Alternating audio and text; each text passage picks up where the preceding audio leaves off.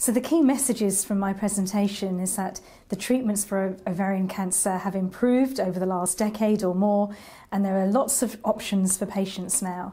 There's been great progress over the last few years, and what I went through in the presentation was linking in standard of care for patients with ovarian cancer and also the newer treatments that are licensed and also potentially on the horizons in the context of clinical trials.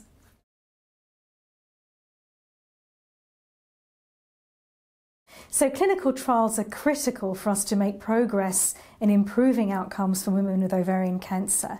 And one of the most topical examples at the moment is the development of PARP inhibitors. And this illustrates the importance of preclinical laboratory research and then taking this through to early phase clinical trials, so that's called phase 1, and then to the later stages of randomized trials, which then ultimately leads to licensing.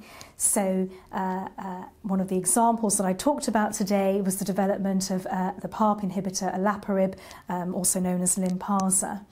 And I was very, very pleased to talk about the SOLO-1 trial, which has been the latest significant practice-changing trial, which was reported at ESMO in 2018. And this trial was for the first-line treatment for women with BRCA-mutated ovarian cancer, and showed that for women that had a BRCA mutation, had surgery and responded to chemotherapy, if they were to be treated with the PARP inhibitor olaparib compared to placebo, there was a substantial improvement in time before the disease getting worse, by that I mean progressing. And that has led to FDA approval in December and EMA positive opinion last month, and more recently, only this week, this was discussed at NICE.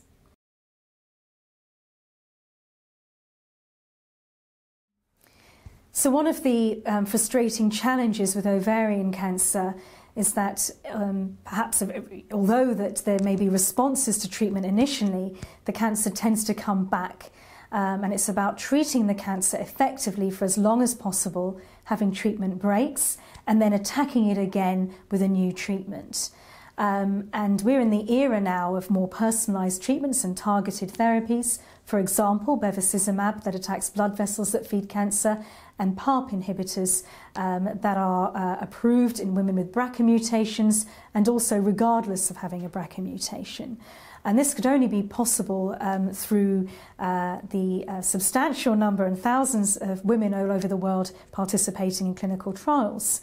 Other exciting approaches or potentially promising approaches that are being investigated in trials is immunotherapy in combination with other treatments, for example, PARP inhibitors or anti-angiogenic therapy. Rather disappointingly, the use of immunotherapy alone, so the PD-L1 inhibitors, has not been so active enough to lead to changing practice for women with ovarian cancer. So we need to understand this more and also tailor the treatment to the right patients, and combinations as part of that. And there are a number of trials going on internationally. For example, open in the UK is the EORTC 1508 trial, which I have the privilege of leading with George Koukos in Lausanne. And this is looking at bevacizumab in combination with immunotherapy, a drug called atezolizumab, and also looking at the role of aspirin. So in many of these trials, patients undergo biopsies, and this is critical for us to understand resistance mechanisms so that we can better tailor and target the next treatments for that patient, but also learn for other patients in the future.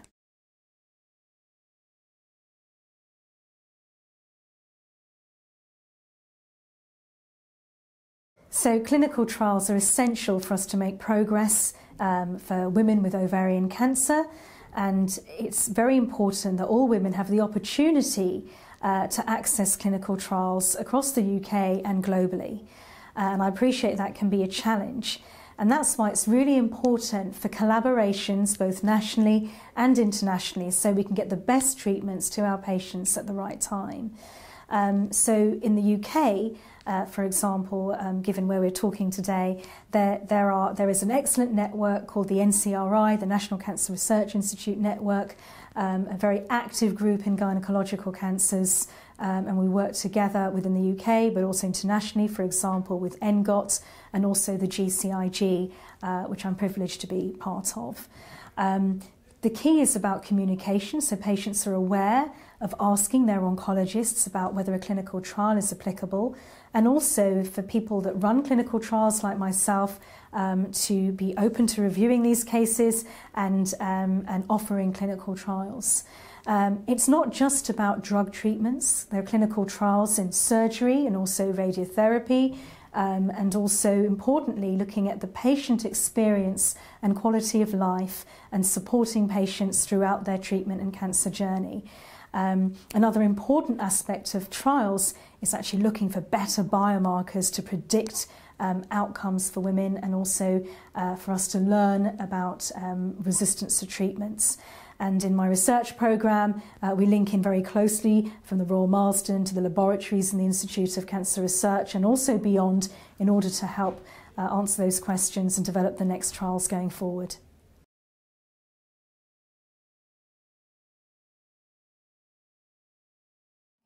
So I'm very pleased to say that there's a lot of enthusiasm from researchers, pharmaceutical industry, academic collaborations, and most importantly, patients in entering clinical trials and participating in research in order to improve the survival and the experience and treatments during ovarian cancer. What's relatively new and being able to be delivered now is also focusing on the rarer types of ovarian cancer, because we know that all treatments aren't applicable to all women with ovarian cancer. There are some rarer subtypes, for example low-grade serous ovarian cancer and clear cell carcinoma, where women are sometimes excluded from participating in some of the current larger trials.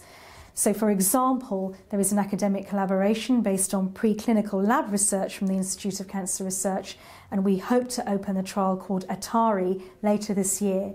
And that's looking at targeting and directing therapy according to a molecular abnormality called ARID1A, and using a new class of drugs called ATR inhibitors, either alone or actually with PARP inhibitors. In this particular trial, the PARP inhibitor is olaparib.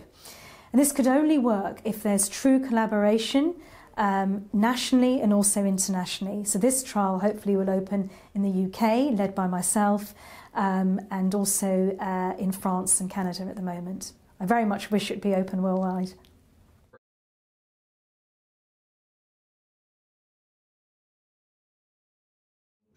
So it's very important that patients have access and the opportunity to enter clinical trials and to ask their oncologists if there is a trial relevant for them and where they can be referred to.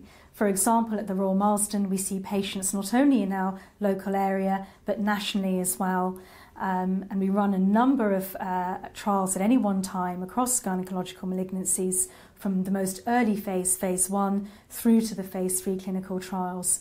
Not only are trials about drug treatments, but also surgery and other modalities of treatment, as well as supporting patients through treatment and working out the real-world experience of patients with new drugs. I'd very much like to thank patients and their carers and all the charities that work together, because without support for our patients and access to clinical trials and access to new treatments, then it wouldn't be possible to do this.